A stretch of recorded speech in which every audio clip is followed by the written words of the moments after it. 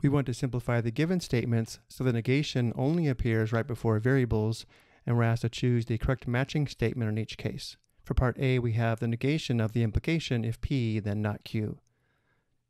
Looking at our notes on the right, the negation of the implication if P, then Q is logically equivalent to P and not Q. This indicates the negation of the implication if P, then not Q is logically equivalent to P and the double negation of Q.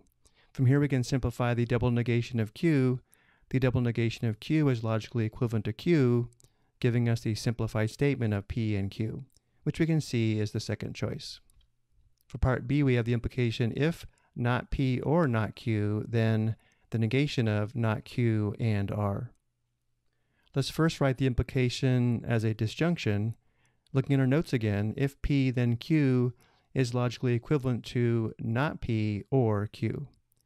This indicates the given implication is logically equivalent to the negation of not P or not Q, or the negation of not Q and R. And now we'll apply De Morgan's law. Applying De Morgan's law on the left, the negation passes through the parentheses and applies to the negation of P, which gives us a double negation of P. The or changes to and we negate the negation of Q, which gives us a double negation of Q.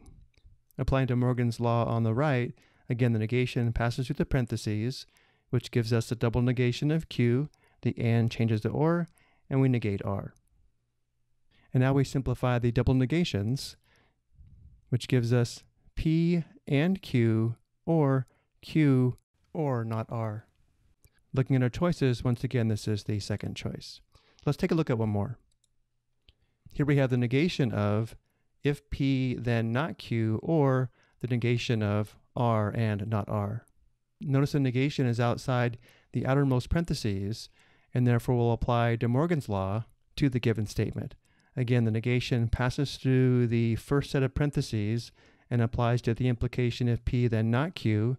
The or changes to and we negate the negation of R and not R. Next, we'll take the negation of the implication if P, then not Q, which gives us P and the double negation of Q. And finally, for our last step, we'll simplify the double negations, which gives us P and Q and R and not R. Looking at our choices, this is the third choice. I hope you found this helpful.